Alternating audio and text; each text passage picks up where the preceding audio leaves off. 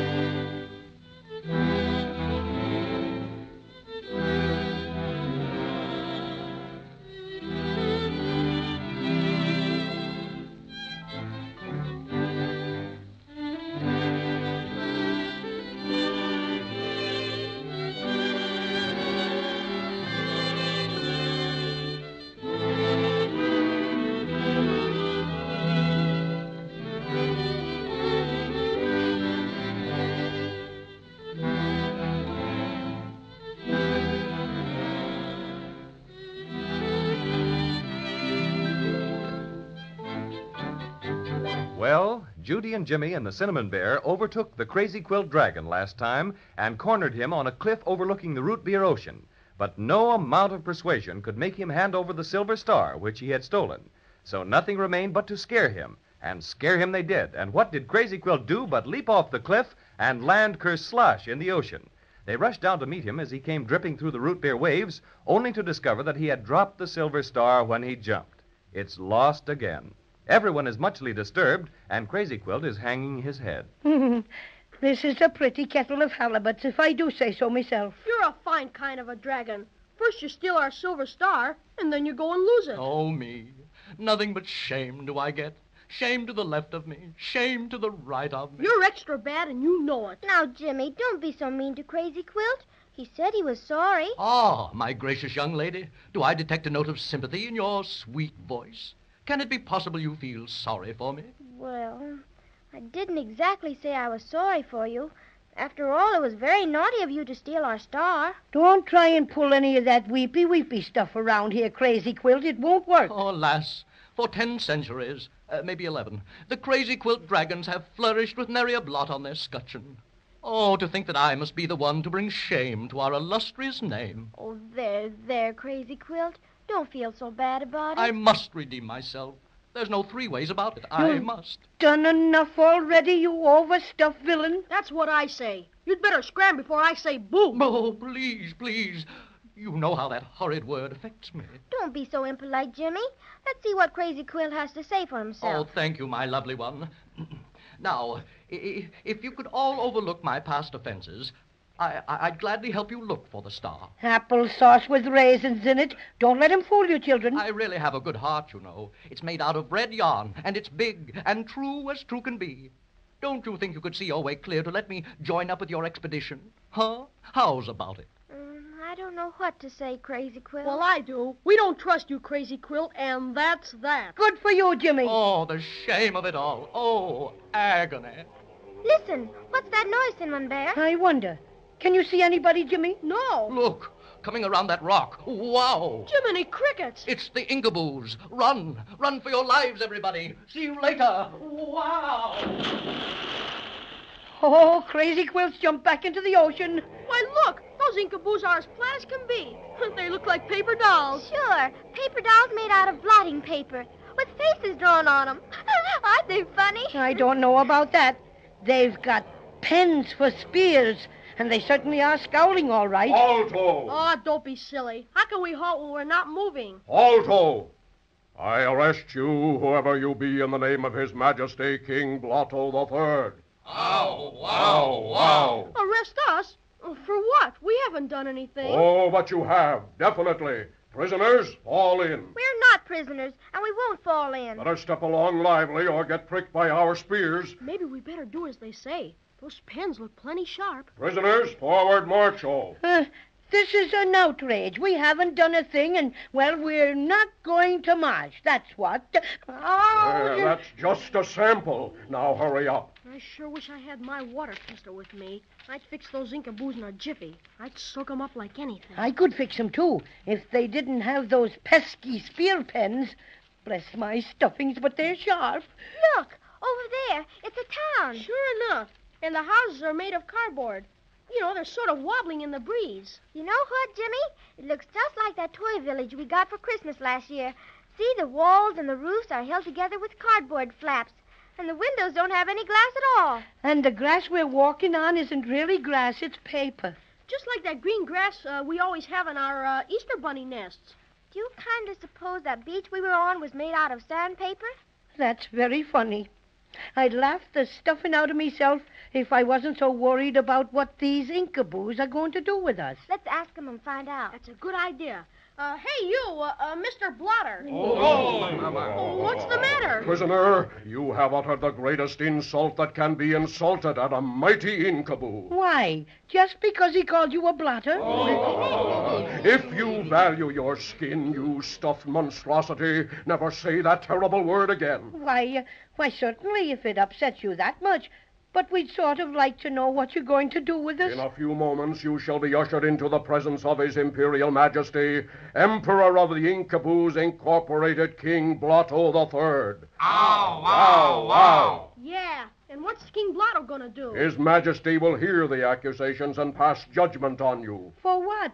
We haven't hurt anybody. I should say not. That has nothing to do with the case, and King Blotto will punish you accordingly. Now, marcho! Ow, wow, wow.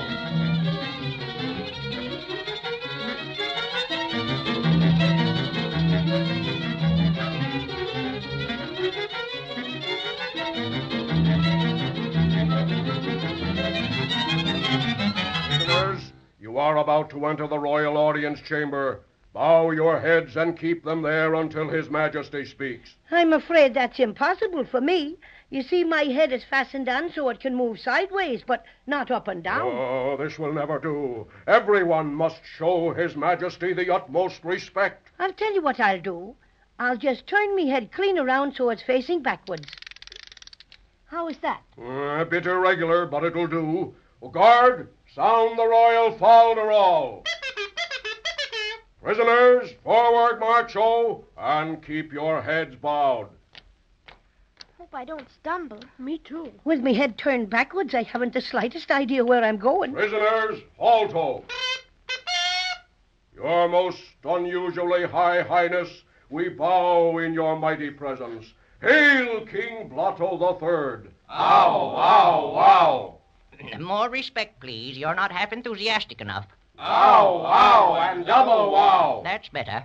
You may raise your heads now, prisoners. Look, that's King Blotto sitting on an empty ink bottle. What a funny king. Isn't he, Cinnamon Bear? Wait till I get my head twisted around so I can see. Ho, ho, ho. Ho, ho, what a sight! Order! Who are these things, Captain? We're not things, we're people. And very good people, I might add. When we wish you to add, we'll tell you about it. Quiet. Proceed, Captain. Your Majesty, we found them standing right on the boundary line of the dominion of the Inkaboos Incorporated. And what's more, they had their shoes on. Oh.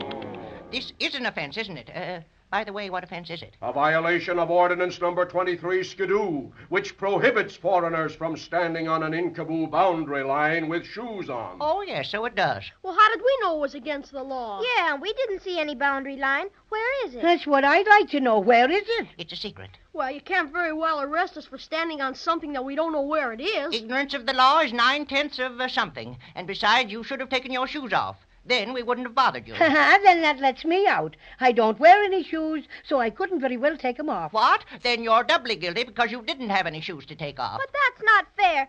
That law doesn't say anything like that. Oh, my, so it doesn't. Well, we'll fix that. Where's my royal secretary? Here, Your Majesty. Take an amendment. Quote, people who don't have shoes to take off when they stand on an Inkaboo boundary line are guilty of double treason and arsenic. I, King Blotto III, so will it. Unquote. Oh, yes, oh, yes, oh, yes. What do you intend to do with this now? Well, I don't quite know. Something too terrible, I fancy. That is, unless you want to try and win your freedom. Well, how can we do that? I'll tell you. Ever since the Inkaboos were created, I have been king because of a mysterious, magical inscription I bear on my chest. See it? Yes, I noticed it before. It's some kind of writing. Indeed. Pretty, isn't it? And I'm the only Inkaboo that has such an inscription. Oh, what's it say? That, strangers, is exactly what we've never been able to find out. Wise men from all over the realm have tried for years to decipher it, but in vain. We know it's most important. So if you prisoners can tell us what it says, we'll allow you to leave unharmed. I know what it is, Judy and Jimmy. It's writing that's been blotted on him from a piece of paper. It's just on backward, that's all.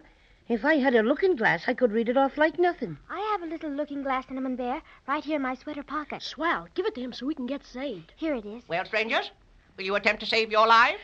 Your Majesty, it has been revealed to me that I may make known to you and your subjects the inscriptions on your Majesty's person. Have I your permission to perform a bit of magic? You have. Very well. I approach your Majesty. I hold this magic eye to your chest. Now, looking glass, shining bright, read us what's within your sight. Hocus pocus, ishkabibble. Oh, this is good. Come here and look, Judy and Jimmy. Why, how dare you laugh at my chest? I can't help it. Do you want to know what your mysterious inscription says? Certainly. Read on. Okay, you asked for it. Here goes. 1 pound hamburger, half a pound of Limburger cheese, 5 cents worth of onions. He must have been blotted on somebody's shopping list. I regret to inform your Majesty that your magical inscription is just the makings of a Dutch lunch. Oh! Enough!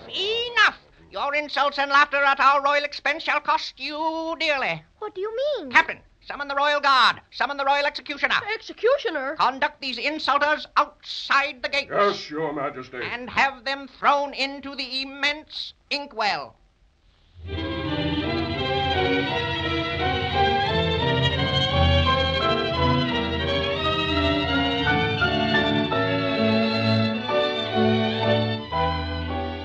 Goodness gracious, that sounds bad for our friends, doesn't it? King Blotto III really means business, I'm afraid. It's hard to wait until next time to find out what's going to happen to Judy and Jimmy and the Cinnamon Bear when the Royal Guard and the Royal Executioner take them to the immense inkwell.